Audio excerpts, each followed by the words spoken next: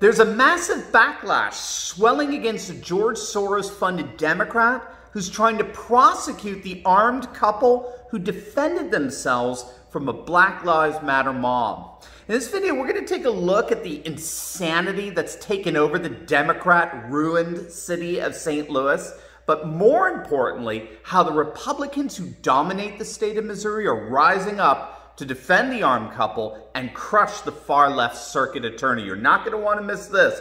Greetings, everyone.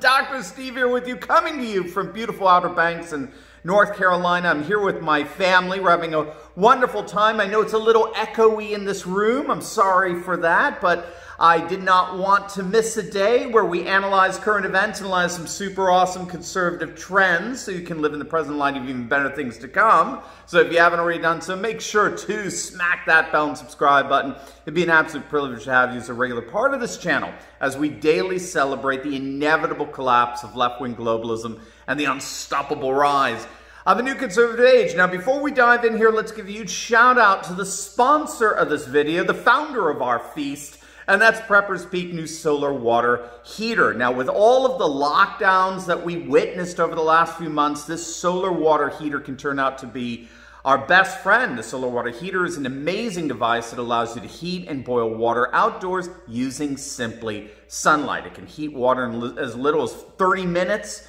It'll work anywhere the sun shines. You can boil water, you can cook noodles, right? You could sterilize water for drinking. It's easy to clean. It can be used anywhere there's sunlight. And the best part is that if you click on the link below, you get 15% off. So what can be better? So don't wait.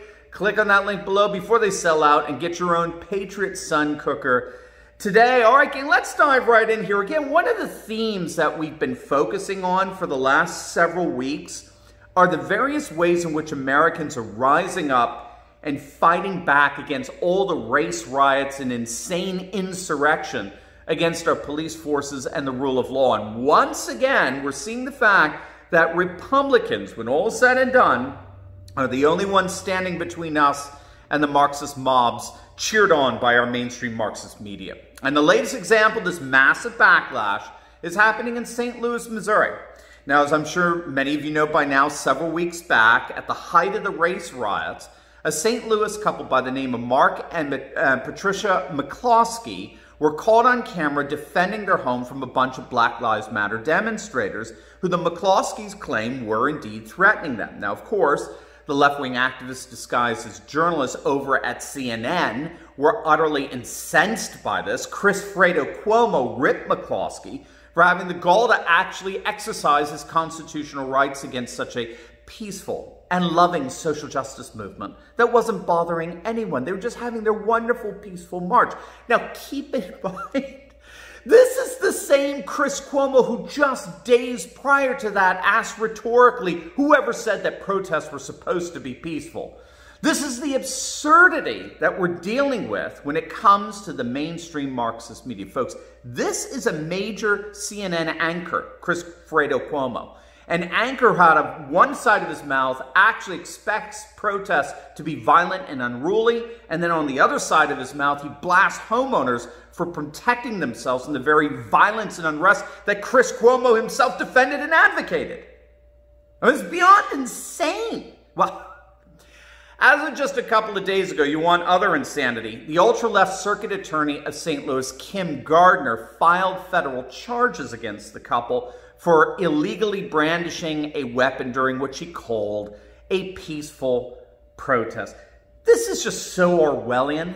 I mean, according to Democrat logic, which I know is an oxymoron, but according to this Democrat, Kim Gardner, and I'm quoting from the reported charges against this couple, quote, "It is illegal to wave weapons in a threatening manner at those participating in non-violent protests. And while we are fortunate this situation did not escalate into deadly force, this type of conduct is unacceptable in St. Louis. We must protect the right to peacefully protest, and any attempt to chill it through intimidation will not be tolerated." Now again, just to show you how Orwellian this is, in describing this protest as, quote, peaceful, this Soros-backed left-wing activist disguised as a circuit attorney omitted the fact that the St. Louis riots just days before these so-called peaceful protesters stormed this gated community, this private community where the McCloskeys live, she conveniently omitted the fact that the riots in St. Louis were the occasion for the murder of retired St. Louis police officer David Dorn. I mean, isn't that interesting, right? You have a retired police officer who's working as a security guard responding to a call that a pawn shop was being looted in St. Louis, and he's shot to death in the process. And then, when a couple seeks to defend themselves from what they perceive to be a riotous crowd, who are an extension of that kind of murderous violence they saw just days before in their own backyard, this left-wing activist disguised as a circuit attorney turns around and declares the mob peaceful and the couple a menace to society. Now, if you don't know, and you could probably have guessed it by now, this Democrat, Kim Gardner, she's actually a George Soros-backed government official, okay? She's reported to have received nearly $80,000 in contributions from the Missouri Justice Public Safety PAC, which has links to Soros for her 2020 campaign. They contributed to her 2016 campaign as well. She's an ultra-leftist who's become infamous for racking up a backlog of cases of dozens of homicides that have yet to be prosecuted. Her office is clearly incompetent, and though she has yet to prosecute a single homicide case that's among that number of cases that are backlogged, given that, it should infuriate you even more to know that she has accelerated this case against the McCloskeys. I mean, if this isn't proof that this is nothing more than the weaponizing of the law in order to enact a political hit job against this couple, I have no idea what would be. But here's the wonderful news. There is no way that this leftist activist disguised as a public servant is going to get away with it. The entire Republican establishment in Missouri is coming to the rescue of the McCloskeys. The Republican Attorney General of Missouri, Eric Schmidt, has declared this is nothing less than a political hit job against the McCloskeys, and he is officially filing for the charges against them to be dismissed. He reiterated that as the state's top lawyer, the couple had every right on earth to brandish their weapons in the midst of such violence that swept across our Democrat-ruined cities. And even if this were to go to trial and the couple were to be convicted, which is very difficult to believe in conservative Missouri, but even if that were to happen, the Republican governor of Missouri, Mike Parson, has said that he will most definitely issue the couple an official pardon. He has stated unequivocally that they are law-abiding citizens who are being attacked by a political witch hunt that is deliberately attempting to silence the opposition against this insane left-wing lunacy. And now, Senator Josh Hawley, who's an up-and-coming nationalist populist leader, he's really, really wonderful. He's one of Missouri's senators. Now he's coming out and officially calling on Attorney General Bill Barr to launch a federal investigation into this leftist activist circuit attorney, Kim Gardner. Hawley's actually accusing her of violating the McCloskey civil rights and deliberately weaponizing the law to target them in an effort to silence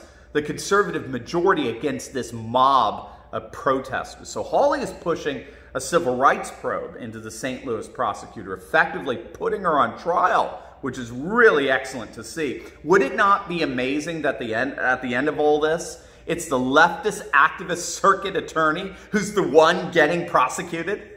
So we'll certainly be keeping our eyes on how things develop here. But at this point, the McCloskeys have the entire Republican establishment in Missouri on their side. And as such, there's absolutely no question that we are indeed beginning to see a massive backlash going on in Missouri and indeed throughout our entire nation, where race-rioting mobs are about to get a taste of their own medicine. Now, before you go, you'll definitely want to check out my video. I just uploaded it on a federal judge's son getting shot and killed and her husband critically wounded just days after the judge was assigned to a case related to the notorious Jeffrey Epstein. It's very intriguing, to say the least. So make sure to click on that link, and I'll see you over there. God bless.